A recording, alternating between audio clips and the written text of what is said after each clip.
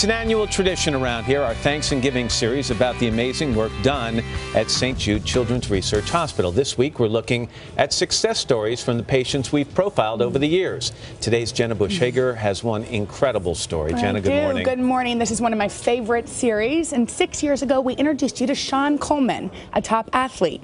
Well, since then, St. Jude not only saved his life, but also kept its desire to play professional football alive. 24-year-old Shon Coleman has known the meaning of the word champion before even his first game in the NFL. Today, he's living his dream as an offensive tackle for the Cleveland Browns. It was a very satisfying feeling. I mean, this is something I had been working for since I was 5 years old, playing football. He's already won his biggest battle, far more challenging than anything on the field. It's definitely a blessing to be here, man. It's a great opportunity. There was a time the thought of football seemed like a blessing that would never be his. I first found out something was wrong. I had a real bad flu, so we kind of just went to the doctor from there, and they did a couple of tests, and we found out then and there. So. 6 years ago, Shon was a top recruited high school athlete. After accepting a scholarship at football powerhouse Auburn University, he found out he had cancer. It was crazy. It was pretty scary. I mean, not knowing, what it could do. Shon had acute lymphoblastic leukemia, which is the most common cancer in childhood. The survival rate is over 95%. If you're talking about teenagers, their outcome is not as good as kids. Shon's parents took him to St. Jude Children's Research Hospital for treatment. And although they kept his spot on the team, his dreams were put on hold. I had to go through treatment for like 3.5 years, and I sat out of football for about 2.5 years. Those years didn't stop the heart of this champion. Throughout treatment, Shon continued to work hard, believing one day he would make it to the NFL. Doctors at St. Jude made every effort to get Shon back in the game. As soon as the treatment was over and his central line was removed, you allowed him to go back and play football? Yes, and he was ready.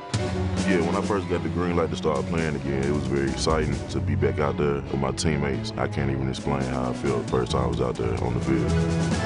Shon succeeded on and off the field, earning both a bachelor's and master's degree while playing. Going into college, I wanted to get as much as I could out of it. It worked out really good. Shon became an inspiration to other kids at St. Jude, like 17-year-old Nicholas London, a 6'5" NBA hopeful who also had leukemia.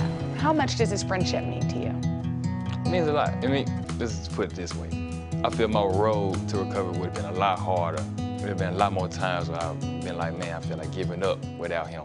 After graduating last year, Shon entered the NFL draft. I knew it was time for me to, make a transition to, an elite level of football. And Shon knew there was nowhere more important to be on draft day. He was at St. Jude when he received the call that he'd been waiting for most of his life. When they called me, I was very excited. The kids were excited. It was an opportunity for them to see they can always pursue their dreams just like I did.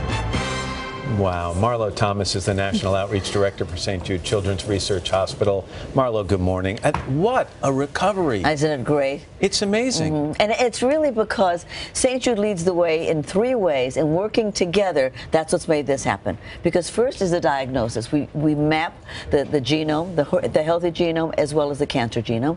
And then we find out, we trigger that therapy, especially for that child. What, are you stopping me already? Yeah, we're just going to, I don't want you to get cut off here. But it is an extraordinary story. Well, he wouldn't be on the field today if it wasn't for the fact that the treatments, he didn't have any radiation. We stopped radiating children with leukemia, and we only use the chemo. He wouldn't be playing today if it wasn't for that. Such great work. It is, and can I just say? Yes. Happy birthday. Happy birthday. Thank you. We're going to have much more on this story throughout the week, and also a preview of the Thanksgiving Day Parade right after your local news. Hello, Today fans. Thanks for checking out our YouTube channel. Subscribe by clicking that button down there, and click on any of the videos over here to watch the latest interviews, show highlights, and digital exclusives.